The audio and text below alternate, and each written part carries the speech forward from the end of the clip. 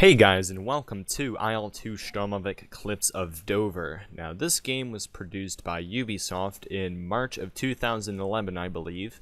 Unfortunately, when the game first came out, it had a lot of bugs in it, a lot of quirks, and was generally unplayable. Thankfully, however, as you can see in the bottom right corner here, a modding community by the name of Team Fusion was able to pick this game up and fix all the quirks in it, so that the game would be playable, and by God is it a fun game. Now today I was hoping on starting the Clips of Dover campaign.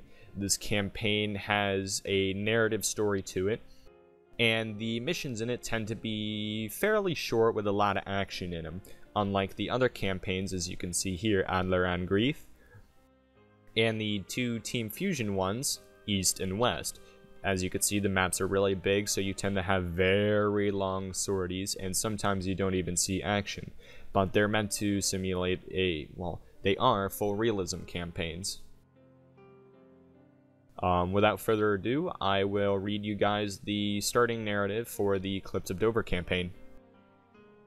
May 13th, 1940. I joined the RAF exactly 8 months ago. The war had just started in Europe. I always wanted to fly. All those newsreel images of Germans bombing defenseless targets made me want to fly even more.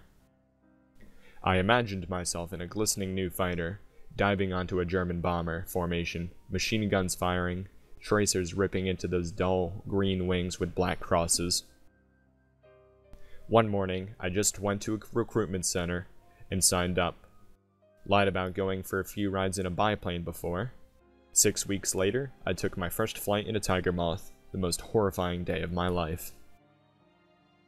Now that I have my wings, it all seems so different. How naive I was. I just got posted to an operational squadron. I really hoped for a Spitfire squadron, but I'll be flying Hurricanes. I'll be diving on German bomber formations, alright. But it won't be glamorous, and it won't be easy. They'll be firing back. Those bombers bristling with machine guns manned by grizzled Luftwaffe veterans that decimated Polish and French air forces, and gave the British Expeditionary Forces the what for. And high above us, there will be Messerschmitts, with their yellow noses and 20mm cannons in their stubby propeller hubs. Okay, and if we go to the next page, looks like we have the same narrative here. And this is the first mission in the campaign. I'll read the intro. 7:30 a.m. Yes, what is it?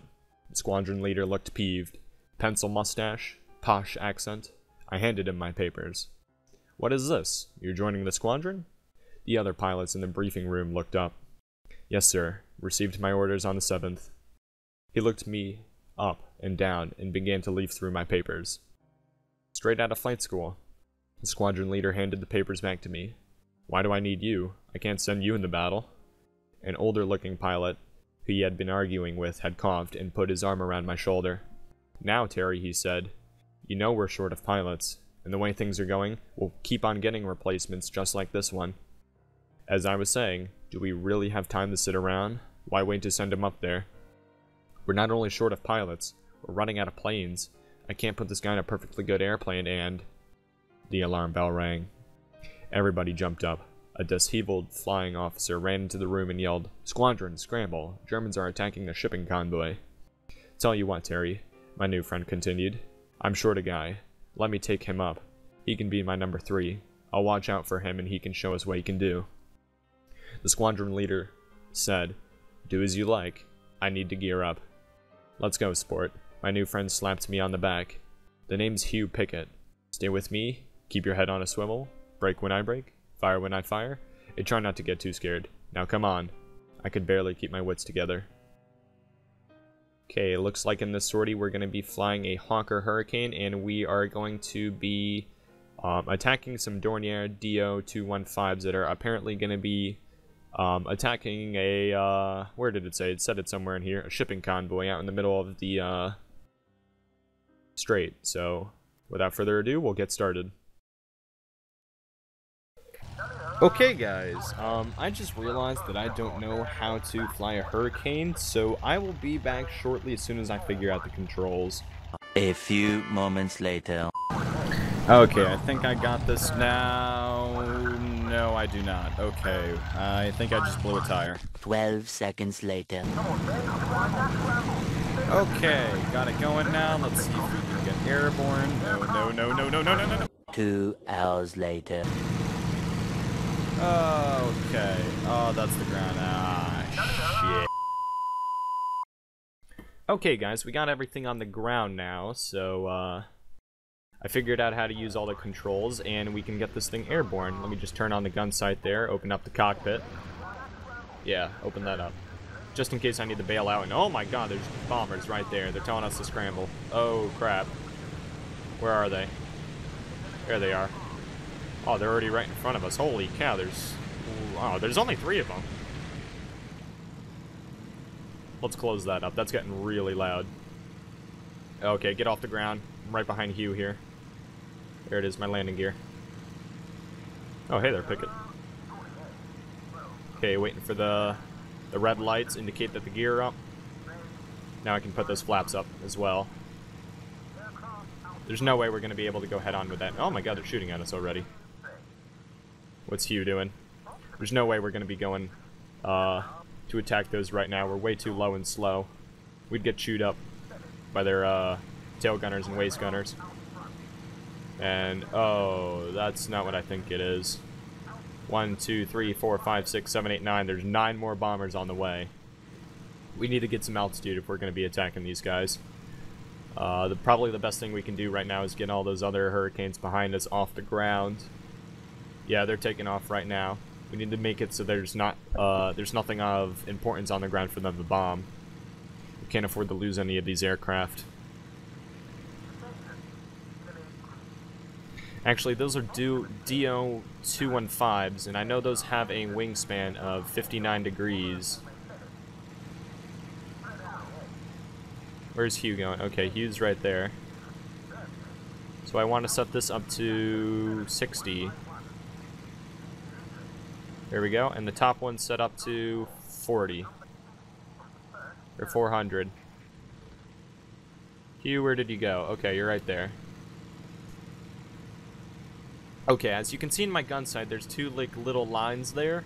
I believe my guns are set at a convergence of 400 meters, so I have guns on both wings, and at 400 meters, the bullets will meet at one point in space in front of me, so I can aim for a single engine and whatnot, and have all the bullets land in relatively the same area.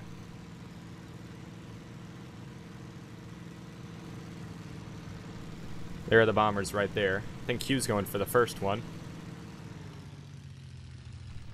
Oh, that first one's already hit. Flak must have gotten him.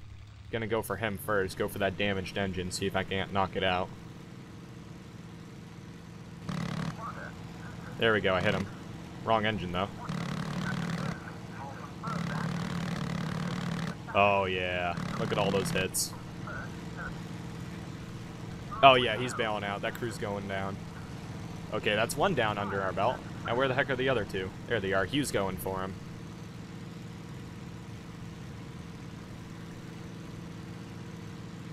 Hugh's getting some hits on the left wing there. Okay, looks like we got Luton 4 through 7 in the air now. They're attacking the bombers as well.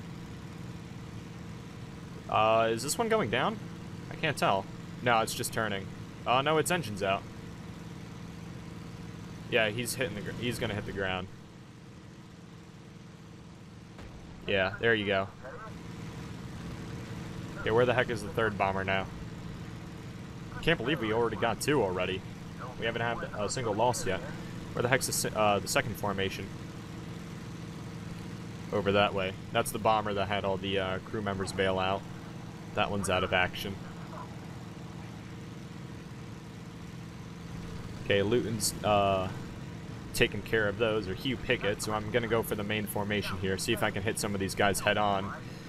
I've got 8 of these machine guns, so I have a huge volume of fire. I'm gonna see if I can knock out any of the pilots, shoot the cockpits.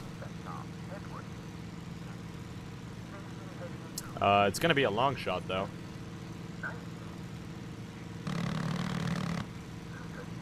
Oh, wow. Nailed that one. Oh, shoot, I just took a hit, too. Okay, this is going to be really dangerous with so many bombers. Oh my god, I actually got that one. No way. I can't believe they bailed out of that one. Didn't seem like they had a lot of damage, just looked like an oil and coolant leak. Usually that's not enough to make them bail out. Gonna go for that one right there. It looks like he's isolated. He's falling behind. So what is that, 2, 3 under our belt already? It's a great job, and I'm pretty sure, oh, there's another hurricane above us. There aren't any 109s above us covering these guys, are there? I haven't seen any. Another hurricane. Okay. Kinda gonna come in on this guy, gonna aim for the right engine.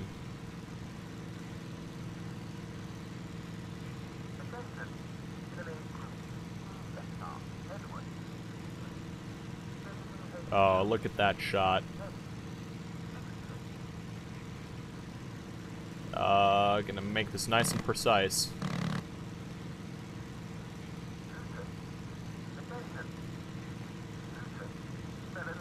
Come on, little down, little down. There we go, spray him down. Oh, there we go. He's pulling up. Did I kill the crew? I might have killed the crew, actually. Him pulling up all like that, I might have shot. Oh yeah, they're bailing out. I must have killed the pilot. There's another bomber right there pulling up. Gonna go for that one too. We must be running low on ammo already. We fired a ton of rounds, and these things fire fast. These 303 Browning machine guns have a ridiculously high rate of fire. Okay, I'm gonna open up my cutout. I'm going pretty slow right now. I need to get some speed going. Okay, oh, perfect. This guy's distracted by another hurricane above me.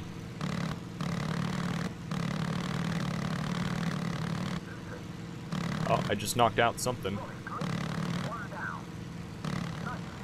Yeah, they're bailing out. Yeah, that's another one down. And they're going out to sea. I don't want to chase them in case they have escorts over the strait, so I'm gonna head back over and land. As soon as I figure out where the heck the airfield is. I'm pretty sure that's not the airfield we were at. Yeah, no, it wasn't. Our field is somewhere off in the distance there. Though, how many bombers did we ended up getting? One, I think 4 maybe? I'm surprised we didn't catch any or on fire, blow the wings off any. They just panicked and bailed out. That almost never happens. We got extremely lucky on that. And we still have ammo to spare. I would have kept going after those guys if they didn't go out to sea like that. I do not want to risk having getting into a dogfight with 109s with such little ammunition. And we did take a few hits from the bombers as well, so I don't see any bullet holes on the wing, so or on the engine top there, so they might have hit me in the aft or on the underside of the aircraft. Oh, I should probably turn off the cutout before I blow up my engine. That could be dangerous. What's my RPMs right now?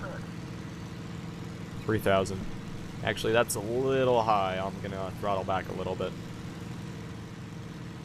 What is it now? Okay, that's a little more respectable. Here's one of the bombers we shot down earlier.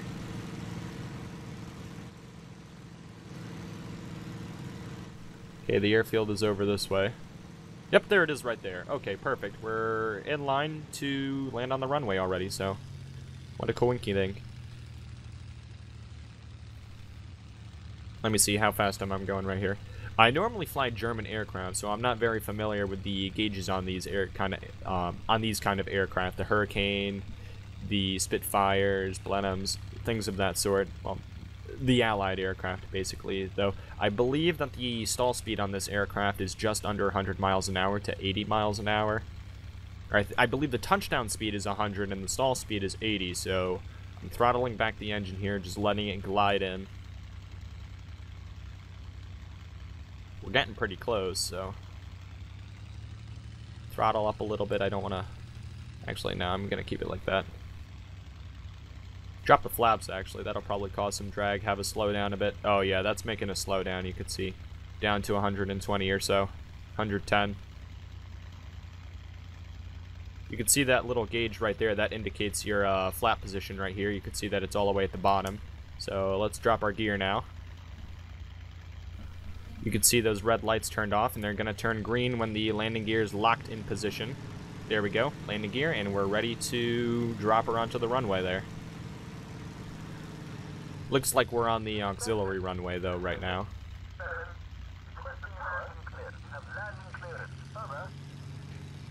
Coming in, I'm going to point my nose right at the end of the runway. Throttle up a little bit. And convert into a 3-point position. There we go. And then just have her coast in. There we go. A little rough on the landing there, but we're good. It bounced on the left landing gear there. Oh, gee, oh, that could have been bad. I could have broken my landing gear on that crater there. Oh, hey there, Luton 3. Oh, no, wait a minute, I'm Luton 3. That's probably... Actually, what's that aircraft's markings? FCD, so that's a Luton 4 right there. I'm gonna taxi over to the runway here. Or not the runway, the hangars. I'm gonna go park it in there and turn off the engine. Got some trucks driving around. I don't see any other aircraft on the runway yet other than Luton 4 there. Oh, no, we got another one over there as well.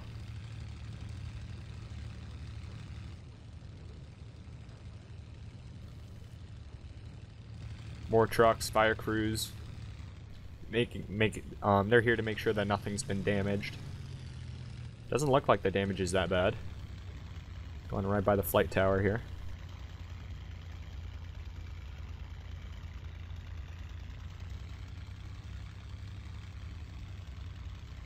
Okay, just gonna turn her in.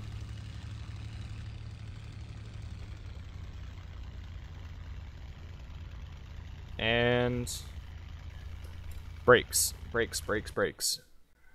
Where's the fuel cock? Cut the engine. Auxiliary off. Okay, there we go.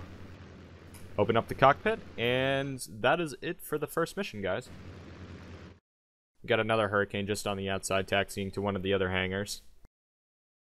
Let's see. Are we allowed to finish the mission yet? I do not know. I'm pretty sure you're supposed to get like a message at the top of the screen saying that you're allowed to finish or something along those lines. Oh, yep, there it is. There we go. Press escape to end mission. And I believe we just click exit after that. And here are the statistics after the match. Okay, we flew a Hurricane. And we destroyed 4 Dornier 215 B1s. 2 of them were completely destroyed. Must have blown out the controls there. I think this is the one that we caught the engine on fire, maybe? And this is that one right at the start that they just panicked. Aircraft damaged. Actually, those are the same 4 aircraft, so... Actually, I think what happened here was they were damaged, like not a lot, maybe like 30%. The crew decided to bail out, crediting the aircraft as being destroyed, and then it increased the damage to 193 and 76 when they hit the ground. I'm taking this one didn't explode when it hit the ground, but these 2 did. Okay, and then we have the battle success here, guys. I'll read it for you out loud. The airfield looked much better from the ground. From the air, the place looked obliterated by the German bombs. Bursts of flames, pillars of dirt, rising up and covering the entire field. The destruction looked devastating. When we landed, we found out that nothing of importance was hit. Most of the bombs fell around the runways, leaving a bunch of craters in the dirt. The men were already at work, filling up the holes. The pilots gathered in a large, loud group by the operations building, cheering, laughing, making hand planes, showing each other their successful attacks on the Dorniers. I was laughing with them, but quickly noticed that most of the men didn't respond to me and turned away to ignore me. I looked around and saw Pickett. Not bad for your first combat. Not bad at all. Thank you, sir. I'm glad I had the chance to prove myself. So am I. Those Huns didn't know what hit them. What a fight, what a fight. I kept looking out for escorts. Couldn't believe my luck. Escorts? My elation suddenly disappeared. I didn't even think of German fighters. I was so concentrated on the Dorniers, I never bothered to check my 6. Still, try to stay in formation next time. When you break off like that, you expose yourself and your leader. Even when We were attacking unescorted bombers. A tight formation. He paused, looked over my shoulders, and saluted. I turned around and saw Squadron Leader Tweed appear. I hear your protege did well today, Pickett. He looked at me straight in the eye for a second, then looked away. You both were very lucky that those Dornier 215s had no escorts. Yes, sir. Keep him in your element for now, and for God's sake, make sure he stays in formation. This isn't the circus. Pickett began to say something, but Tweed stopped him with a wave of the hand, turned around and left. I noticed Pickett could barely hold back a smile. Thanks, guys. That wraps up part 1 of our Let's Play of IL-2 Clips of Dover, and I will see you in the next part.